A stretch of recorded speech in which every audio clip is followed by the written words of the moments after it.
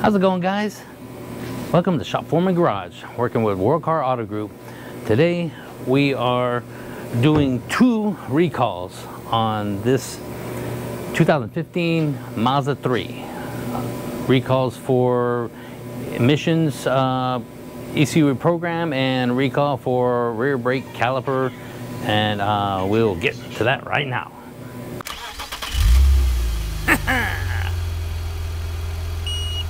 Oh no.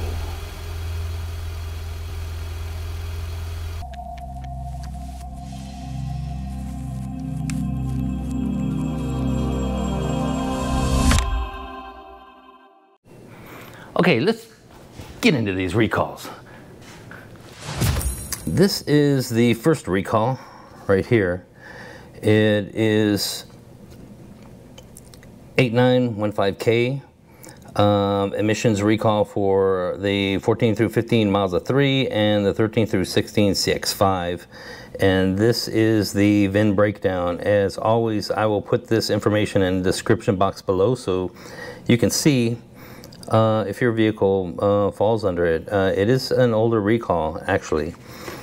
And this is what basically it talks about is there is an emissions recall campaign where we need to reprogram the PCM in these specific vehicles. On certain subject vehicles, improper control logic may cause powertrain control module, the PCM, to wrongly detect misfires when accelerating at high engine RPMs, more than 5,500 RPMs, and with wide open throttle, of course, in cold weather conditions below 32 degrees. Under such conditions, a malfunction indicator light may flash and the PCM may fall into a fail-safe mode and can restrict the throttle. Basically, it's going into limp mode. And this, of course, you know, driving in South Central Texas at over 5,500 RPMs with the conditions below 32 degrees are highly unlikely.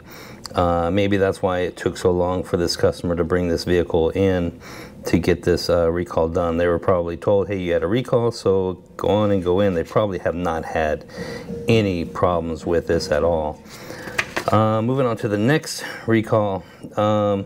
This is for mechanical rear brake sticking concern, and here's the breakdown for that. And I will put this in the description box below too for Mazda 3 and Mazda 6. And basically what we're doing is we're replacing the seal. So what happens is there's a seal that goes on the back of the rear calipers, and it has this little lever for the emergency brake, and water can intrude into that seal right there and start to rust the worm gear, the end of the worm gear that operates the rear brakes. And if that rust then comes apart, you know, it can either come apart or it can seize, and then your rear brakes, emergency brake will get stuck on or might not work at all. And here are the parts right here. Yeah, I don't know if you can see that. These are the part numbers in case you're interested. The Mazda 6 and the Mazda 3, the left hand side, and here are the part numbers for the right hand side set. And these are what these kits look like. They got a little bit of grease in them, and they have the seal, and there's this little piece that we're going to put in there that looks like a top hat kind of thing. I'll show it to you, and it stops water from intruding through that seal. And we're going to knock this out. So the first thing we're going to do is start with the emissions recall. That's just the ECU reprogram. We've done that before. We're going to do it through the IDS, and we'll supply power to the battery, and it's just a program, and that's it. It shouldn't take that long. And of course, the next one, we need to get the car up on the lift, and you don't even have to take the rear tires off.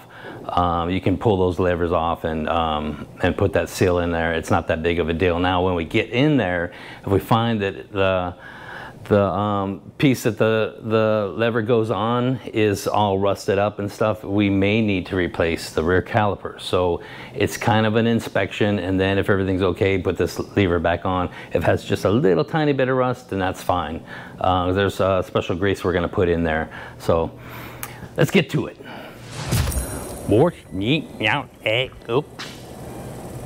Okay, so we have the vehicle hooked up already to the battery charger because we're going to do a ECU reprogram, so we always have to make sure we got proper power. And I already have the IDS hooked up to the vehicle, and I have it communicating. So this is going to be pretty quick. What I'm going to do is go into module programming right there, and it wants to know what VIN I have. Usually Z on third digit, 17 JMZ 1YZ. Let me see what I have. I don't know if you can see that. I have JMZB. So it is going to be this second one right here, JMZ. So I'm going to select that. Go to module programming and the PCM. And it's just making sure that I'm verifying that it has a proper VIN, and it does. There's the VIN right there, and I hit yes, that is correct. And there's a possibility that this could have already been done if at one time or whatever the customer had come in or to another dealer or whatever for some kind of issue that needed a PCM reprogram. This program could have already been put in there. So this thing is telling me that I am having problems with my internet right now, internet connection.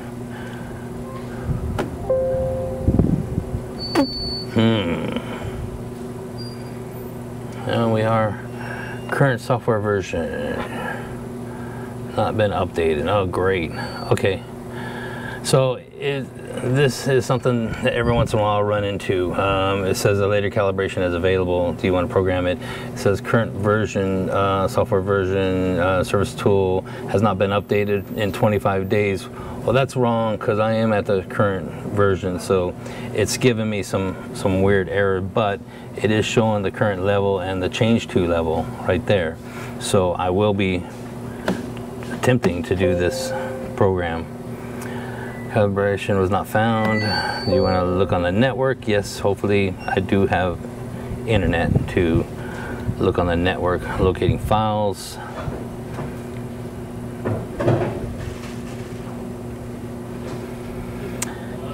This is just making sure that I have the battery hooked up, and I sure do. Set the ignition off. We're going to turn the ignition off and hit OK. Now turn the ignition on. I'm going to turn the ignition back on, hit that twice, hit OK.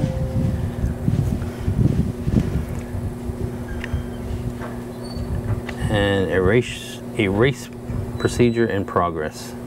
So it is starting to do its thing.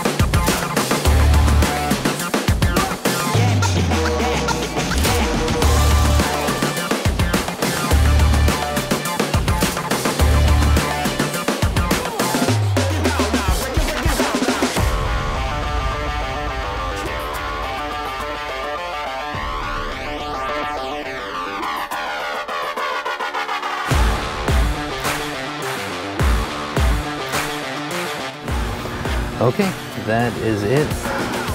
Hit turn the ignition off, hit OK, and it is completely done. So after doing something like this, we will always go in and clear any codes. So it can set codes just from doing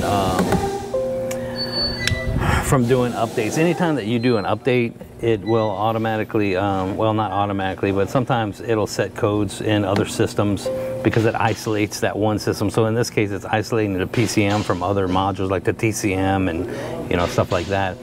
And because of that, it will set codes in those systems. So we need to go in and check codes in all systems and then clear any of those codes that may have set.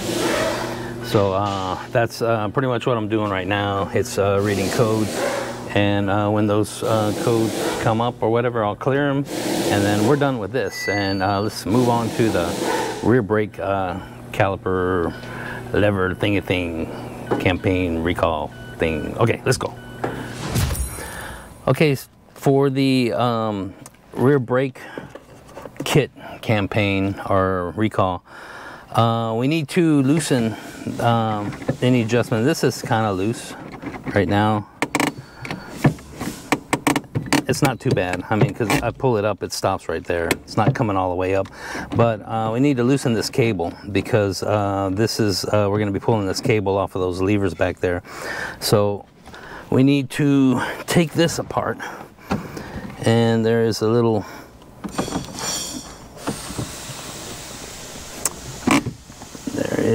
snap right here. You take off, so we can pull this off of here, and we're gonna have to pull this up. So let me get this set up.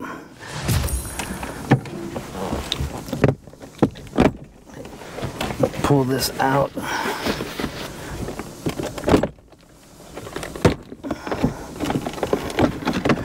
Just like that. And disconnect this connector right here. Get that out of the way. And right here, this is what we're gonna loosen right there. So if you look in here, you can see that this is already hanging kind of loose. So we might not even need to, but we're gonna loosen it anyway. And then once we're done, we're gonna adjust it back. We're gonna adjust it back properly. So I'm gonna go ahead and loosen this up.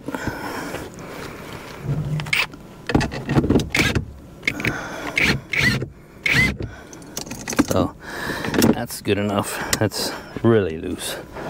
So if you're looking at this thing just flapping, you know, I mean, it's real loose. So now let's move on to get the car on the lift and get into the back there and start tearing it apart. Okay, these are the tools that we're going to, well, tools that we're gonna need for doing this recall. My tool tray is completely just stacked with tools after removing the engine from the Firebird the other day. So yeah, that is removed. If you haven't seen that series, the Firebird Formula drag and drive car and the progress on it, I'll put a link up in the top right here. You can go check it out. I got the engine out of that thing the other day, so check it out. But so the tools that we're going to need for this, we're going to need this 90-degree needle nose pliers. We're going to need needle nose vice grips that just help me get this stuff out of the way. This pry bar, smaller pry bar, somewhere around here is a 12mm wrench. I need to find the 12mm, that's a pin. So 12mm wrench, and this right here, this is a special tool for doing this recall, and I will show you how this thing works. And let me get this together and let's start tearing it apart. So these are what these kits look like, and this right here is marked as RH for right hand. And the Mazda 3s, they're usually marked right hand, left hand. The ones for the Mazda 6s, they're not, but you can tell which one they are by if the lever matches up with the one that you take off. So you make sure you get both, and the levers are on opposite sides. So that way you know.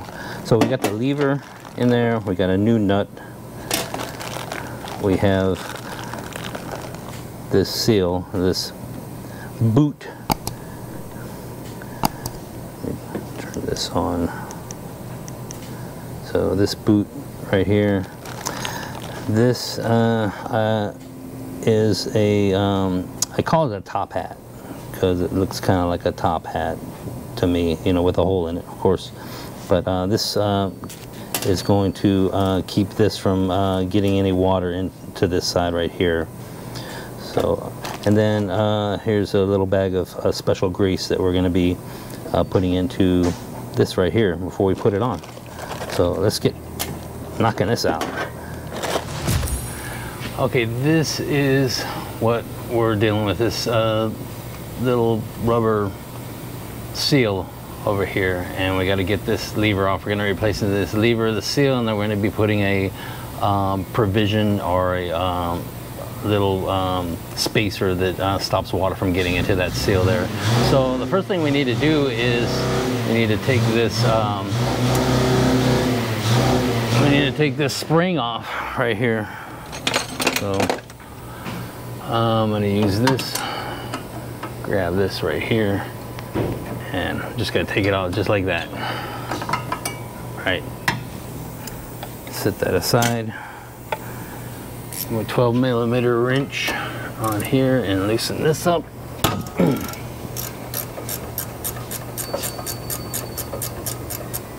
Get that off of there. Okay, we're gonna get this nut out, and we're gonna save on this nut for right now because we're gonna reuse it. I think we're gonna reuse it. Well, we'll see. So we need to get this lever off of here, and what I'm going to do is I'm going to use these two pry bars, and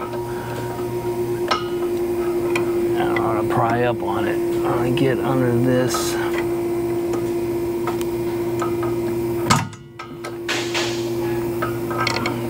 I can get this one in there.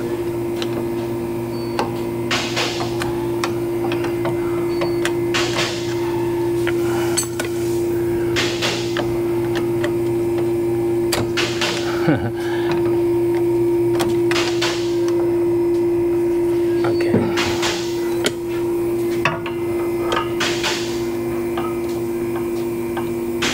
And just kind of move it back and forth like that until it comes out.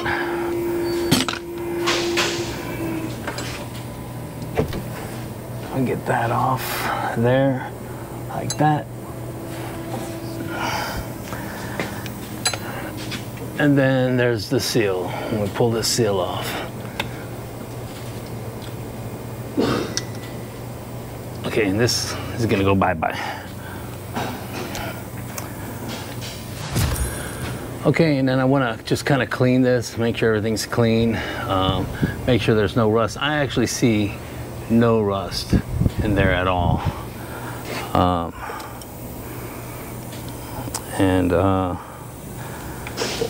That's a good thing, you know, so we don't have to worry about this. Everything's good. We can go back together with everything else. So the first thing we're gonna do is put that little thing I call a top hat on.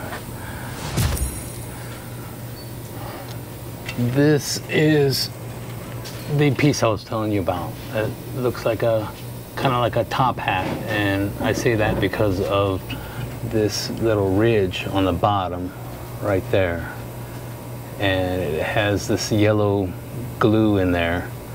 And what we're going to do is we're going to stick this with that ridge part down over top of that, and it's going to go down just a certain amount. We don't want to go down all the way, just a certain amount. And this top part above this ridge is where that new seal, let me grab the seal,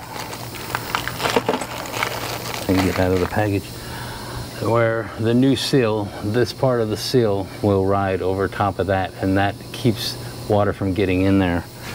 So I need to use this special tool, and the inside of this tool, and you can see it's got some orange grease in there, inside of this tool moves back and forth.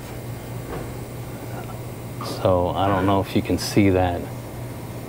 So it allows this thing to go all the way down, but not push this down too far.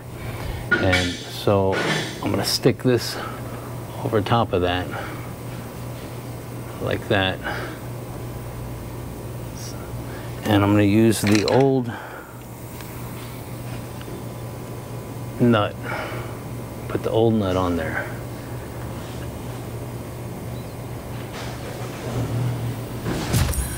Okay, and I forgot there's another special tool we need, and that's just a short flathead screwdriver that can go in here and keep that thing from twisting. So that'll go right there. Of course, I need to get a wrench on it first, and then I'll stick that in there and just hold it in place as it pushes that tool down.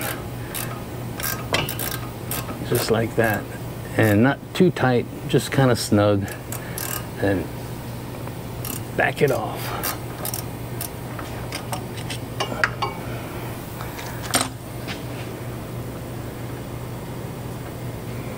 Get that out, we don't need that nut anymore. And then there it is, it's down, and there's an area in this tool right there, like a groove right there. And what that's for is a measurement, so I can stick this in there and I should be able to move this back and forth without really lifting it up. So it should fit in there, and it's just to make sure that I didn't push this thing down too far. So that's the whole idea of that piece, and it is perfect. So if it's possible, they tell you to kind of clean this glue off if it comes out of there, so it's not that big of a deal. Clean that off. So now we need to go in with the new seal, or this boot. Yeah, they actually call it a boot. They actually call it a boot kit. But I need to get grease in this, and I'll show you how I do that. Okay, so I have the boot and the packet of grease, and what I did is I just cut the corner off right here. So I'm just going to kind of fold this so I can shoot this grease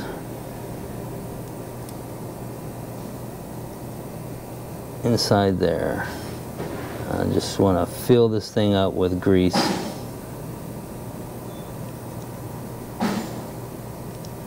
All along the inside, and we're going to have grease going everywhere, but that's okay as long as we get the grease on the inside.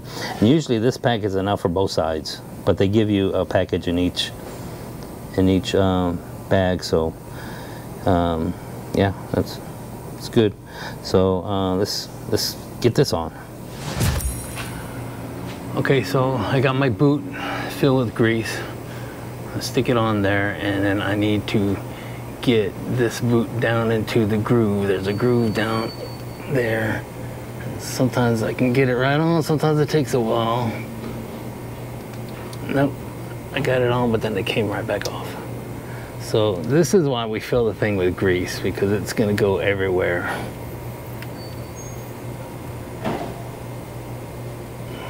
And usually they pop right on, and of course this one is gonna fight me.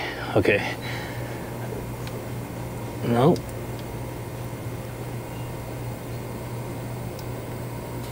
All the way around. Come on.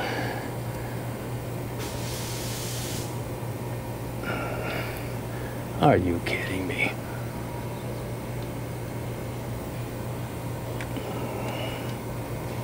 Okay. Get it on the one side.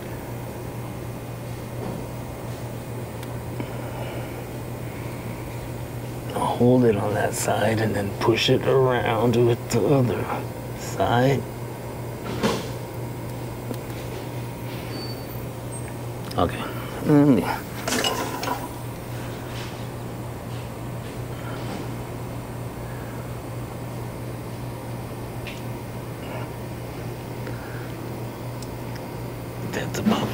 around.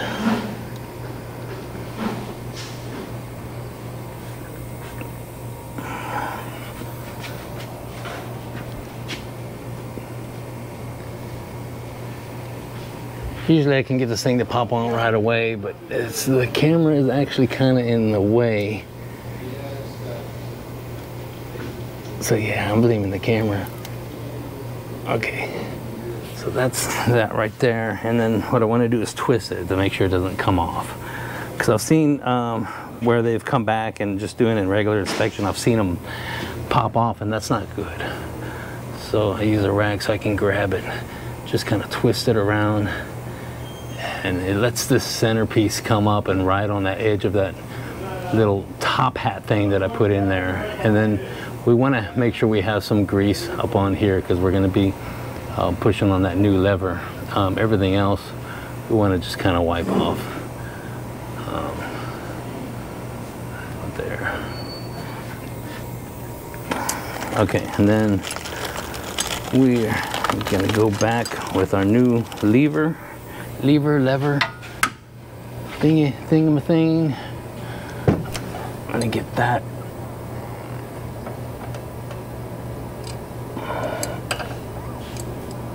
on there like that. Stick this on. I gotta make sure this is pulled all the way down right there. That's where we want to get it on there.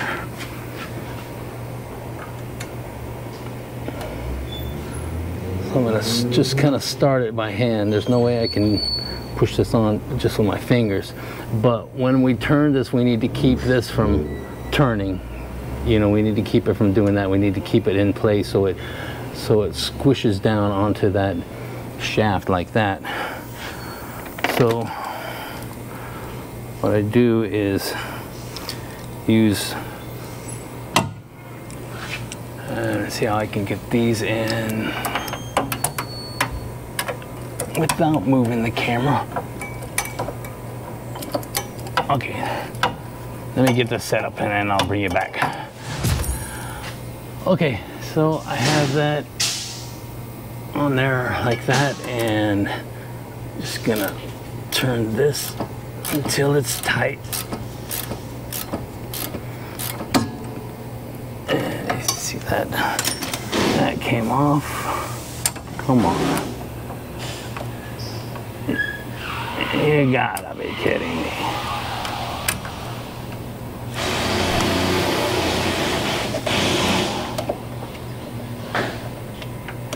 Okay. Anyway, let me get this back on. Okay, maybe I can keep it on this time. I just need to tighten this up just a little bit more. That's pretty much it right there. Now, I'm gonna take it off. Okay, and then, of course, the last thing is to stick the spring back on. We got the spring. Stick that on here. Come on, wait.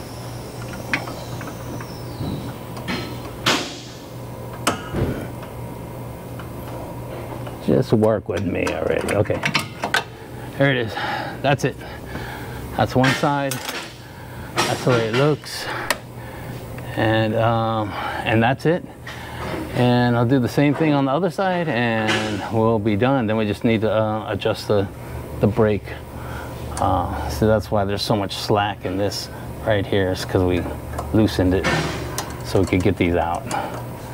So let me get the other side done real quick and then we'll adjust the brake properly. Okay, so these are the levers that I was talking about when I was telling you that the Mazda 6 packages don't say left and right. You could tell that these are complete opposite of each other. So you can just pull the lever out of the package and compare it to the one that's on there, and you'll know which side it's on. Of course, you shouldn't have to worry about it. You know, this one says this is left, has an L on it, and this one has a right, an R right there. So you can see that. Shouldn't have to worry about it because the thing is covered under warranty because it is a recall. But if you happen to decide you want to replace something like this on your own vehicle, so that is how you do it. Let's get the brake lever adjusted properly. Okay, now we need to tighten this up. And just so that you know, I'm gonna tighten it up. I'm gonna watch this lever right here. So if you just want to do a park and brake adjustment on your vehicle, I'm gonna watch this lever. I'm gonna watch it tighten up, and then it's gonna start to barely pull this way. That's when I'm gonna stop. See how it barely pulled this way? So it just barely pulled this direction. So now I'm gonna just pull it back and forth a couple times. Make sure that it's not too tight. If this was too tight, it would be dragging. That would be bad. It would just wear the brakes out. So you don't want this to be too tight because you'll drag your rear brakes, and you'll be driving with your brakes on, and it's going to wear out your rear brake pads. So you don't want to do that. So let's get this back on here. Okay, I'm gonna hook this back up under here, slide it over the brake lever, make sure everything pops into place, slide this down, stick on this snap, and that is it. Good to go. Well, that's going to do it for this episode, guys. Thanks for sticking in there and watching. And don't forget to like and subscribe. And, hey, check out Shop From a Garage on Facebook. There's a link in the description box below. And I will see you in the next one.